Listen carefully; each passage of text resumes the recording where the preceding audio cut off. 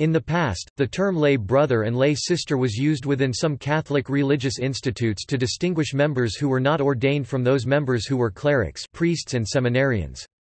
This term is now considered controversial by some because of the history of inequality between brothers and clerics. The term lay has also been used in the past to designate someone as uneducated, in contrast to illiterate. Instead, the term religious brother, or simply brother, is appropriate when referring to a professed male religious who is neither a priest, deacon, nor seminarian. The vocational title, brother, is generally capitalized to distinguish it from the word brother, in the sense of a male sibling.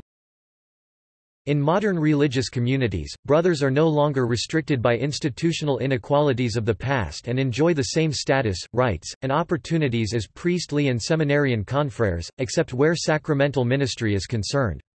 Brothers today, at least in the United States, generally pursue academic, professional, or technical training that is appropriate to their interests and skills and can be found in a variety of non-sacramental ministries.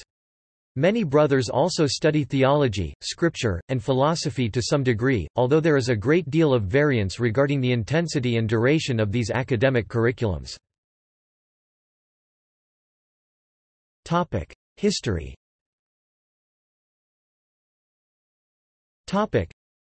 Although religious life began with communities of desert hermits and monks in which none of the members were ordained, over time the Church began to blend monastic life with the ordained ministry. Within this context, a rigid hierarchy eventually emerged in which the lay brothers were restricted to ancillary roles, manual labor, and other secular affairs of a monastery or friary. In contrast, the choir monks, priests and seminarians of the same monastery attended to the Liturgy of the Hours, or Opus Dei, the work of God, sacramental ministry, celebration of the liturgy, and formal studies. The term is also used of those who are brothers in those religious congregations which have been established since the Reformation. While taking vows particular to their religious community, they have not been ordained by a bishop as deacon or priest. In this regard they are considered lay religious, where lay simply means non-clerical. No such distinction existed in early Western monasticism. The majority of Saint Benedict's monks were not clerics, and all performed manual labor, the word conversi being used only to designate those who had received the habit late in life, to distinguish them from the oblati and nutriti. But, by the beginning of the 11th century, the time devoted to study had greatly increased, thus a larger proportion of the monks were in holy orders, even though great numbers of illiterate persons had embraced the religious life. At the same time, it was found necessary to regulate the position of the famuli, the hired servants of the monastery, and to include some of these in the monastic family. So in Italy the lay brothers were instituted, and we find similar attempts at organization at the Abbey of Saint Benignus at Dijon, under William of Dijon d. 1031 and Richard of Verdun d. 1046, while at Hirschau Abbey, Abbot William d. 1091 gave a special rule to the Fratres Barbati and Exteriores. At Cluny Abbey the manual work was relegated mostly to paid servants, but the Carthusians, the Cistercians, the Order of Grandmont, and most subsequent religious orders possessed lay brothers, to whom they committed their secular cares. At Grandmont, indeed, the complete control of the order's property by the lay brothers led to serious disturbances, and finally to the ruin of the order, but the stricter regulations of the Cistercians provided against this danger and formed the model for the later orders. In England, the Black Monks Benedictines were reported by some writers to have made but slight use of lay brothers, finding the service of paid attendants more convenient. Thus one monastic historian, Dom Taunton, asserted that, "In those days in English Benedictine monasteries there were no lay brothers." On the contrary, however, they are mentioned in the customaries of the Abbey of St. Augustine at Canterbury and the Abbey of St. Peter at Westminster. Life as a lay brother.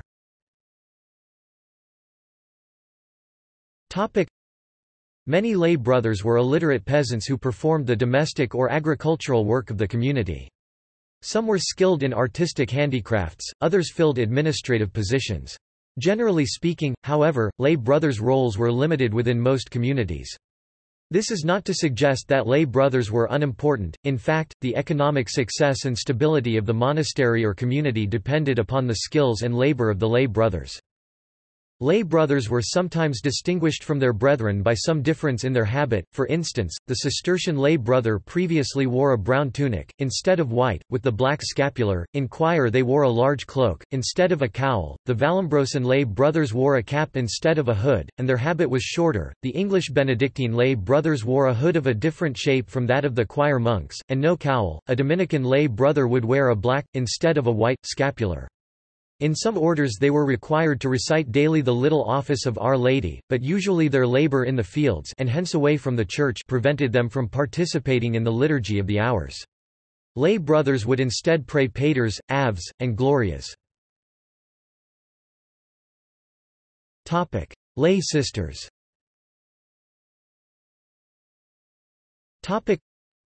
Lay sisters were found in most of the orders of women, and their origin, like that of the lay brothers, is to be found in the necessity of providing the choir nuns with more time for the office and study.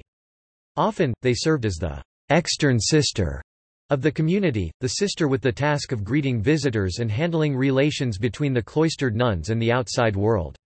They, too, wore a habit different from those of the choir sisters, and their required daily prayers consisted of the Little Office of the Blessed Virgin Mary or a certain number of paters, etc. The system of lay sisters seemed to have appeared earlier than that of lay brothers, being first recorded in a 9th-century hagiography of Saint Denis. In the early medieval period, there was also mention of lay brothers attached to convents of women and of lay sisters attached to monasteries. In both configurations, the two sexes were strictly kept separate, housed in distinct buildings. This arrangement, however, has since been long abolished. Later changes.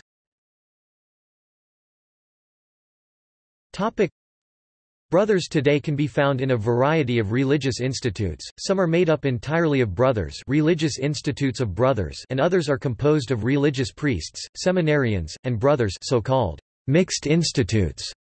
Some brothers live in contemplative communities and are often referred to as monks, while others belong to apostolic institutes. Brothers minister in a diversity of academic, technical, and professional capacities. In the U.S., brothers are represented by the Religious Brothers Conference. The changes brought about by the Second Vatican Council included the call to all religious institutes to re-examine and renew their origins. As a result, most of the distinctions noted above, in terms of dress and spiritual regimen, were abolished or mitigated. Many religious institutes now have equal rights and wear the same habit. See also: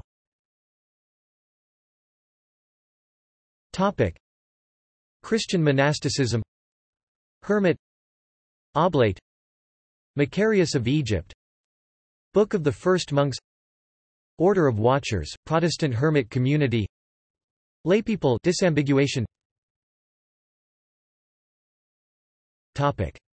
References.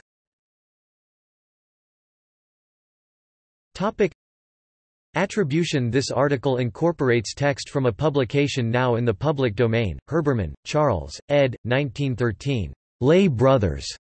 Catholic Encyclopedia. New York, Robert Appleton.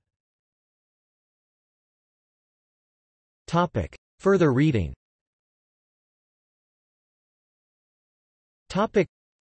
Blessed Ambiguity, Brothers in the Church. Michael F. Meister, FSc, ed.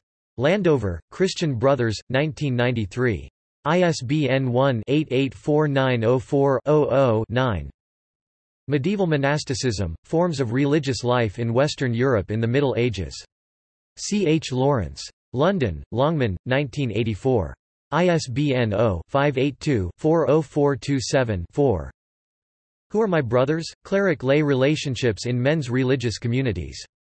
Philip Armstrong, CSC, ed. New York, Society of St. Paul, 1988. ISBN 0-8189-0533-6. External links.